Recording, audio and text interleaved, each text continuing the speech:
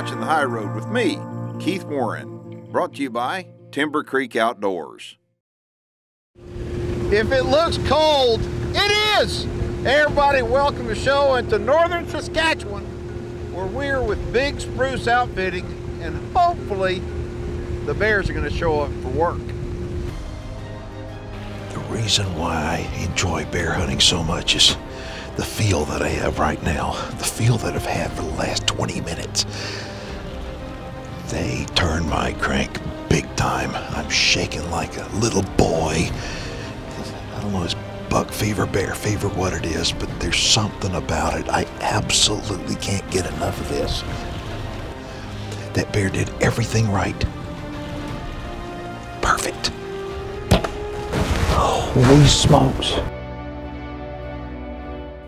This is a trip that Matti and I have been looking forward to for a long time. We love Saskatchewan. I've been hunting Saskatchewan for, I guess, 30 years or more now, and so this trip is at a new place. We've never been at this place where we're heading.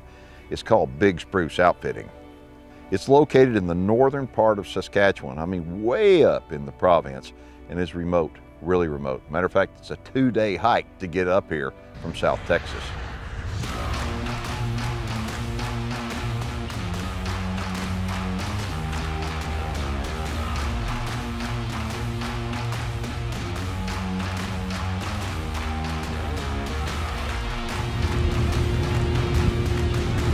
We having fun yet? Yeah.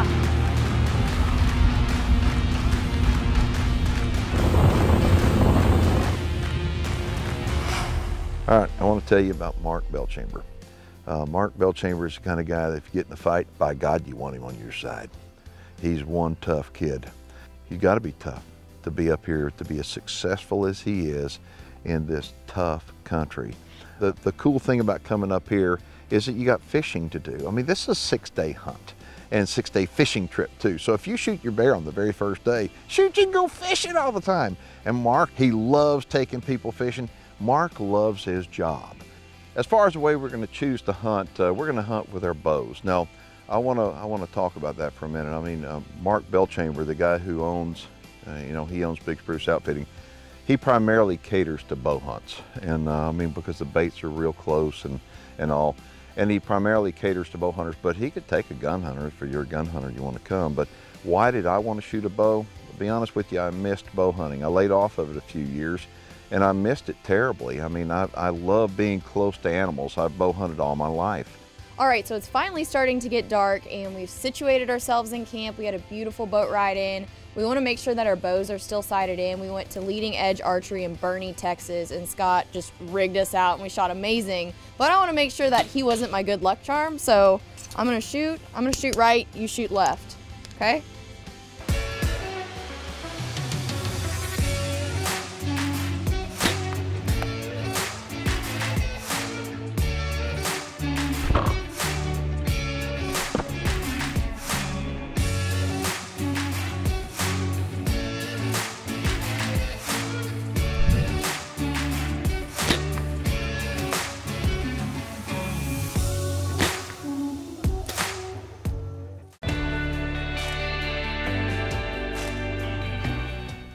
Bear hunting, why do I love it so much? Well, I mean, I could talk about it for days. Bear hunting is one of those kind of things to me that is very peaceful, it's tranquil. You sit out in the woods and I mean, it gives you an opportunity for your soul just to really search and find out what's important to you. You think about back home, and I mean, back home is a long ways from up here. And it just gives you time to sit there and think and ponder and and appreciate the things that you have in life. Your heart rate is calm, it's peaceful, and then all of a sudden a bear shows up and it's BAM! It's like a shot of adrenaline right through you. It's like, that was the big bear. That was the big bear. I put one right through the middle of him. and I get so fired up that I start shaking. And man, I love bears. I mean, they come in, every one of them comes in different. Some will come in, and because of the time of year, a lot of them are scratching right now. You'll see them up, scratch against a tree, and they look like circus bears. Of course, I've done it for so many years now that I'm waiting for a big bear. But my problem is I don't wait long enough. I mean, I have shot so many bears through the years, and I've shot some different color-phased bears, and I've hunted bears with hounds. Take your time. Boom! That's what I'm talking about. Bear hunting with hounds in California. It is. This is something that, unfortunately, this will be the last year this is ever done. And the dogs right now, they're doing what they live to do. And I've hunted bears over bait, and I've hunted bears spot and stalk, and I've taken some really nice bears, but I've never taken a really big bear. So that's what I'm hoping to take when I come up here. My name is Mark Belchamber, owner-operator of Big Spruce Outfitting here in Northern Saskatchewan. We're real pleased to have Keith and Matti Warren up with us. We're going to be doing a little bear hunting, a little bit of fishing. Either way, we're going to have a lot of fun. One of the greatest options up here at Big Spruce Outfitting is our color phase bears. We have a big, vast variety of color phase, but the blonde genetics run real deep. It's not common to see them, but we do have a lot of them here.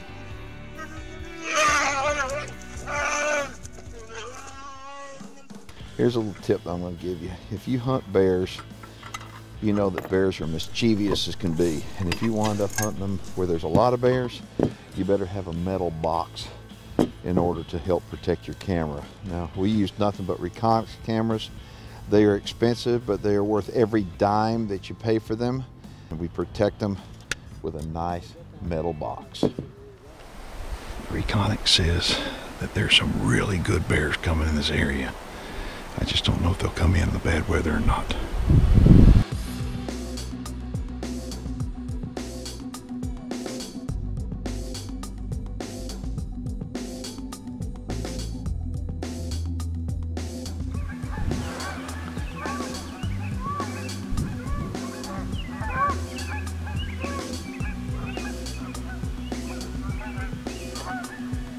He's not very big.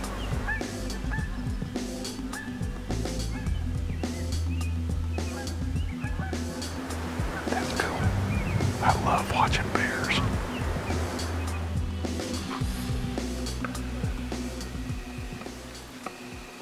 That's pretty cool, don't you think? I think that's pretty cool. What I think that is, that's siblings, 2-year-olds within easy range, but I'm not going to shoot them. No way, they're too little, especially when there's big bears around. Everywhere I go, I know that the Lucas products are going to keep my firearms working tip-top shape. Gee, this is filthy. This little gun has been abused like you can't even imagine. What I'm going to do is I'm going to do my best to bring this gun back to life, and by doing so, I'm going to use these products right here.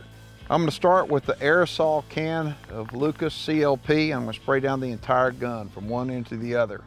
Next, this is a double barrel. It's got a 22 on top and a 410 barrel on the bottom, and both of them probably are filthy. So what I want to do is take the bore solvent and I'm going to put it on a brush and I'm going to run it down each barrel.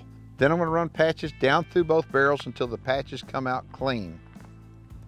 Next, I like to take a piece of steel wool and really, if it's got light rust, rub the light rust down with it to remove as much of that rust as possible. Double check it, make sure that all the rust is off, and then I go to the receiver. I wind up taking a little swab and go down inside the receiver, spray it out again with the CLP, and then make sure it's nice and clean on the inside. And it's not perfect by all means, but you know what? It's a whole heck of a lot better than it was. And you can see that it didn't take long, really, maybe 10 minutes to do it.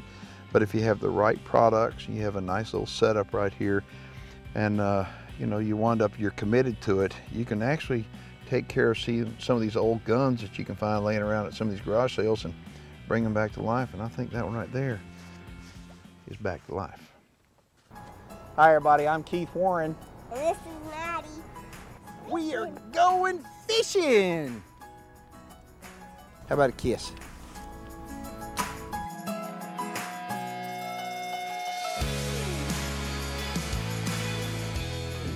See if we can catch something. We're gonna have a shore lunch if we do. So you better get busy, because if we don't catch anything, it's gonna be a long time till supper. Okay.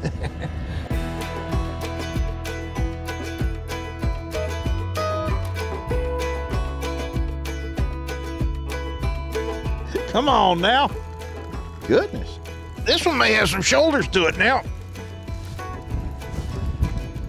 Matti, would you like to reel this one in? No, you caught it. You reeled Okay, it in. I'm just always offering. Woo, look at that. Lake trout. Beautiful. Ooh. Oh, nice. Oh! Oh, well, Did he get off? he got off. Crap. That's huge.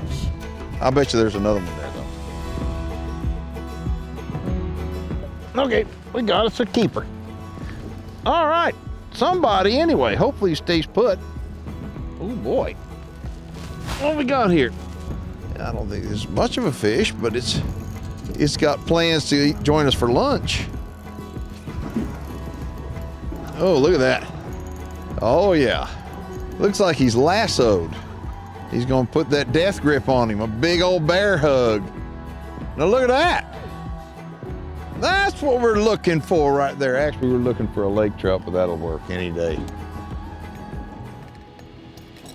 Oh yeah, look at that. Boy, that's a pretty fish too. Yes, sir, pretty fish. So when you catch all these fish, you've got to do something with them. And we release most of them, but we keep some of them and we head up to the shore for what we call shore lunch.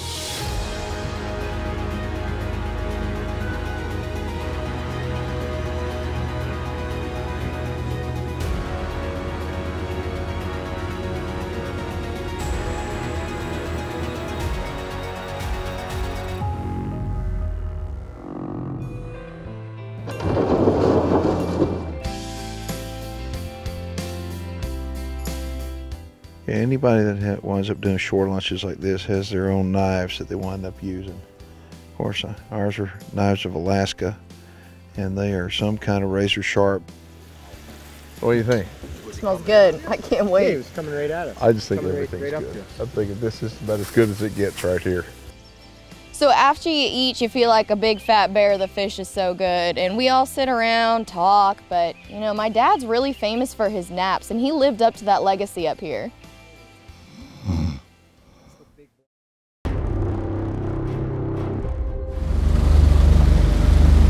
Boy, you talk about getting a break on the weather. What do you think? It's beautiful today. It's Yeah. kind of hot even. Yeah, it is kind of hot. You can always take these layers off after we get to where we're going. So yesterday, Matti wound up shot a great bear. I mean, pretty fired up about it, huh? Oh yeah, I mean, it was a huge bear, but more importantly, it was an awesome story. Like, he was so close, it was scary close is what I keep saying. So it was awesome. And he was a big bear. Yeah. And the deal is, yesterday the weather it really sucked. I mean, we had sleet and snow and terrible weather. I did get to see one bull moose. I got to see the same little bear, but we're going to a different stand now and gonna see if this weather and my luck changes. A couple of things I tell people if you're gonna come to country like this, always bring good rain gear. We didn't, we borrowed ours from Mark. Bring your sunglasses. And the one thing, if you don't bring, you're making a mistake. Your smile.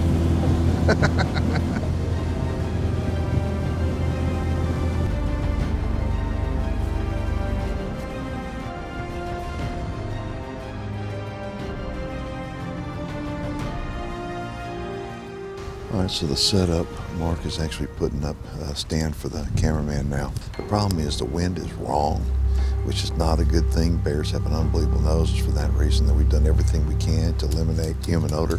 Spray down with supercharged scent killer. And but anyway, we're getting a stand set up right now and then crawling out there going fishing, and we'll see if the bear shows up for lunch.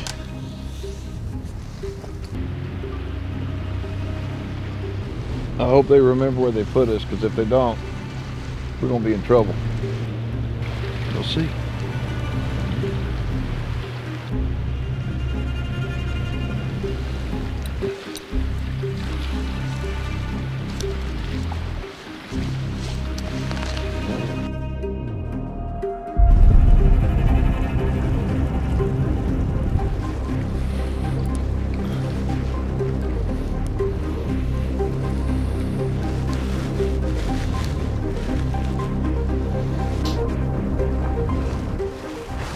He's nice and settled down. I just need him to get to where he gives me a shot now.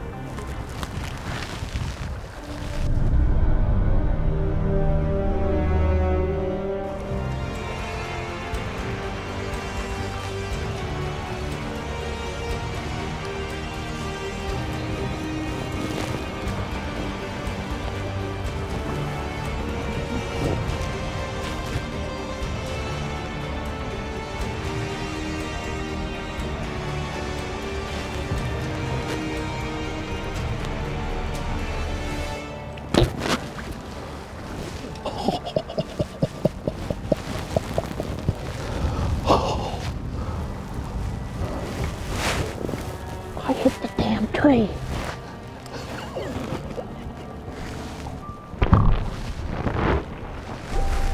How was that for rotten buck? Holy smokes.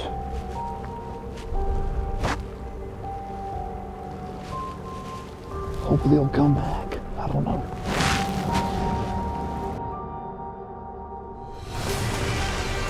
Oh, look at that. That was a mock charge.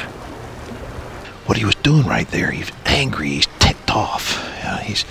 He knows something's not right. I think he probably knows we're up here. But he's trying to act very aggressive and swat at stuff and woof. And try to be aggressive in hopes that anything that is around here is going to leave. Right now, he's pretty ticked off.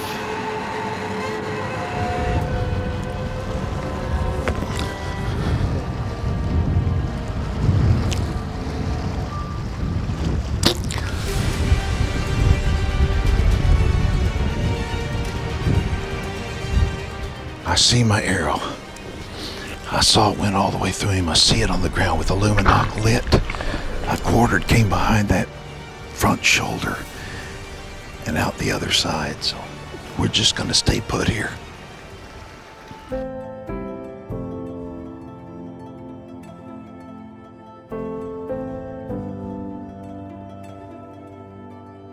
Look at that, that's nice. He's gushing blood.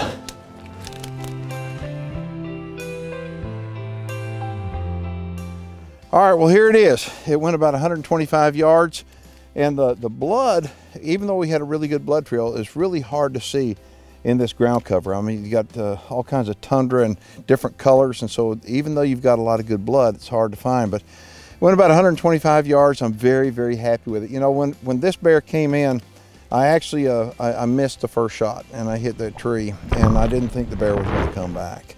We had a second opportunity, and the bear came back in, and it was pretty ticked off. And anyway, it was just fixing to bolt when I released the arrow. I'm glad we waited like we did. We waited a little over an hour, and you may love bear hunting, you just don't know it yet.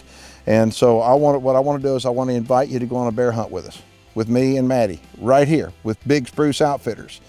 In the summer of 2020, we want you to join us. If you want more information, you can call Mark right now. His telephone number's on the screen. We'll also have a link to Big Spruce Outfitting. You know, bear hunting isn't for everybody, but for the people that it's for, like me or like Matti, I mean, we absolutely love it. And if you love bear hunting, or if you've never bear hunted, what turns my crank are the black bears. And he's got a ton of them, and he's got more country than literally a dozen men could see in their lifetime. This is beautiful. If you're watching the video online, make sure and post your questions and comments below. And while you're at it, subscribe to our channel. I'm Keith Warren, and you've been watching The High Road. Taxidermy work for the High Road Group is provided by Conroe Taxidermy, Conroe, Texas.